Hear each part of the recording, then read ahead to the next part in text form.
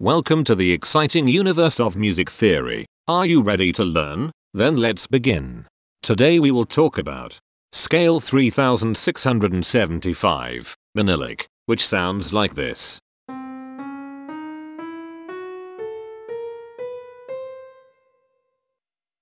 This scale has 8 tones, which means it is called an octatonic scale. This is a bracelet notation diagram of scale 3675. The shaded circles represent tones that appear in the scale, and they are read clockwise, starting at the top.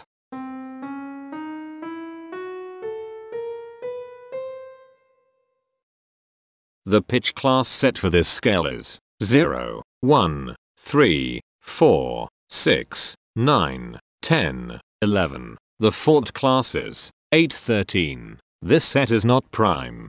The structure of a scale is a description of the interval distance between each successive tone. This scale has a structure of 1 2 1 2 3 1 1 1.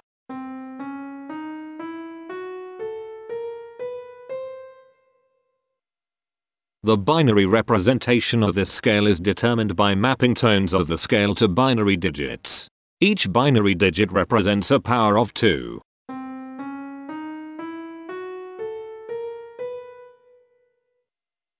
To get the scale number, we add the powers of 2 together. The powers of 2 that are present in the scale, all added together, equals 3675. That is why the scale number, in decimal, is 3675. The scale number not only enumerates the scale with a unique index, but it also literally describes the tonal content of the scale. Represented as a binary number in base 2, the scale number is 11100101111. Here are the common triads present in this scale. The diagram in the center is a graph of parsimonious voice leading between triads. There are 3 major triads. There are 3 minor triads. There are no augmented triads. There are 5 diminished triads. Here is a Hamiltonian path of parsimonious voice leading that uses all the triads.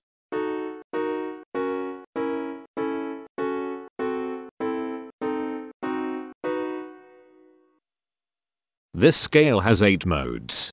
The first mode is itself.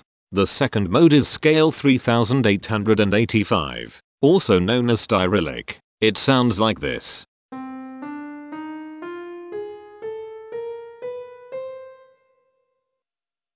The third mode is scale 1995, also known as sideways scale. It sounds like this.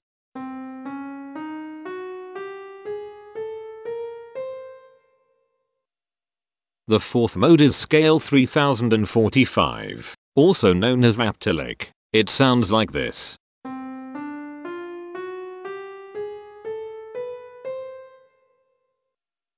The fifth mode is scale 1785, also known as Monyllic. It sounds like this.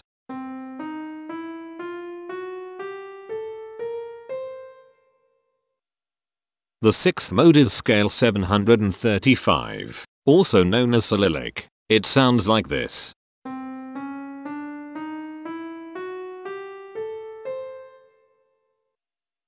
The seventh mode is scale 2415, also known as Monyllic. It sounds like this.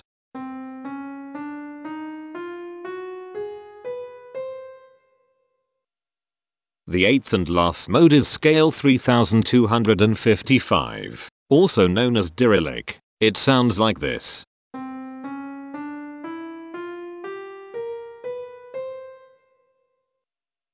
Imperfections are tones that have no tone or perfect fifth interval above them. This scale has 3 imperfections. They are at positions here, here, and here. Hemitones are instances where 2 tones in the scale are a semitone apart. This scale has 5 hemitones. They are at positions here, here, here, here, and here. Cohemitones are instances where 2 hemitones are beside each other. This scale has 3 cohemitones. They are at positions here, here, and here. The distribution spectra describes the size of each of the scale steps, which in turn describes how evenly spaced the tones are.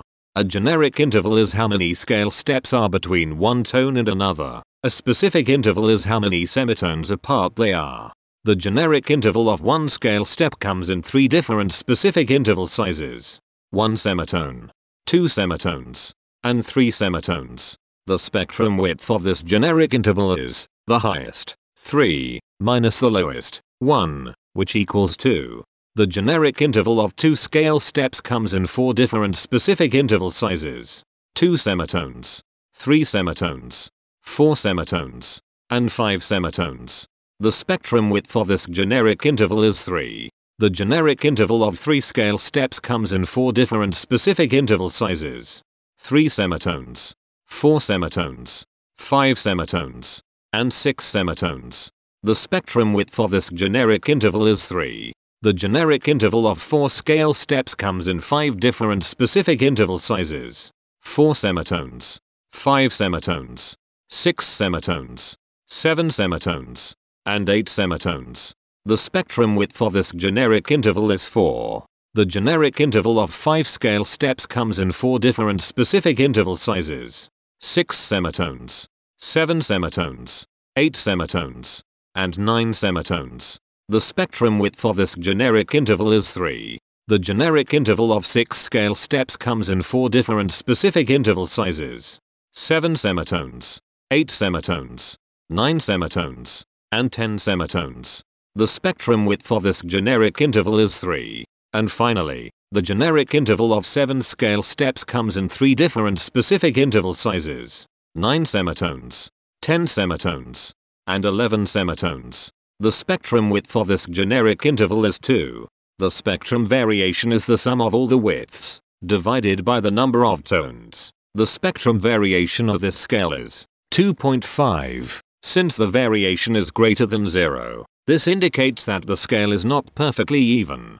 The highest spectrum width is 4. Since this is greater than 1, we know that this scale is not maximally even. If every spectrum has exactly 2 specific intervals, we call that the Monyllic property. This scale does not have the Monyllic property. Since the generic interval ranges overlap, this scale is an improper scale. The interval vector of a scale is a description of what intervals exist between its tones. There are 5 intervals with the size of 1 semitone.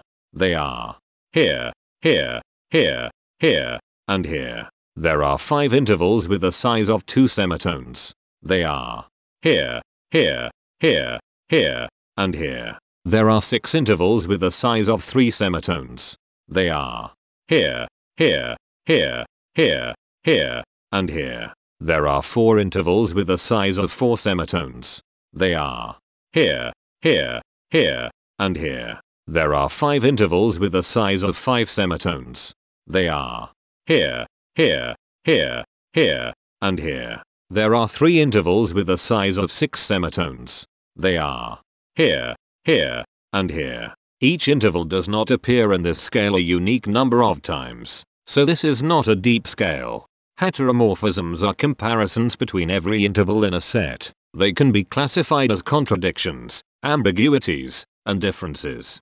A contradiction exists when a small generic interval has a bigger specific size than a larger generic interval. For example, if a generic third interval has a larger size in semitones than a generic fourth interval, that is a contradiction. The number of contradictions in this scale is 36. An ambiguity exists when 2 intervals have the same specific size, but they have different generic intervals. For example, if a generic fourth and a generic third interval are the same size in semitones, that is an ambiguity. The number of ambiguities in this scale is 72. A difference exists when 2 intervals have the same generic size, but different specific sizes. For example, a major third and a minor third both have the same generic size, but they have different sizes when measured in semitones. The number of differences in this scale is 151. The coherence quotient measures the proportion of ambiguities and contradictions among a set's intervals. A scale with a higher coherence quotient is a good candidate for musical usefulness. The coherence quotient is 0.594. The sameness quotient measures the proportion of heteromorphic differences among a set's intervals. A scale with a higher sameness has fewer differences, so it is also a good candidate for musical usefulness. The sameness quotient is 0.23. This scale has no reflective symmetry. This scale has a different pattern of intervals ascending and descending, so it is not palindromic. This scale has no ridge tones. The balance of a scale depends whether the tones are spaced equally enough for the center of gravity to be in the center of the scale.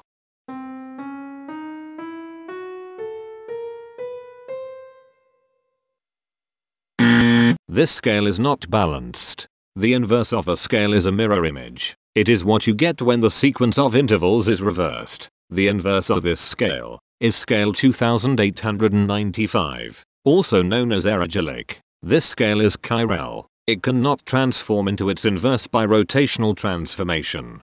This scale has no rotational symmetry. For even more detail about this scale, visit ianring.com/musictheory/scales/3675. If you found this video informative, please consider supporting this channel by becoming a patron. Of course, not everyone has the means to support a project like this one financially, and that's okay. But if you are able to spare just $1 a month, your help is deeply appreciated. It will not only allow others to continue enjoying this series for free, but will also go toward improving the quality and quantity of music theory resources we can provide. Go to patreon.com/musictheory and join others like yourselves who totally geek out on all this nerdy stuff. Thank you to these Patreon patrons.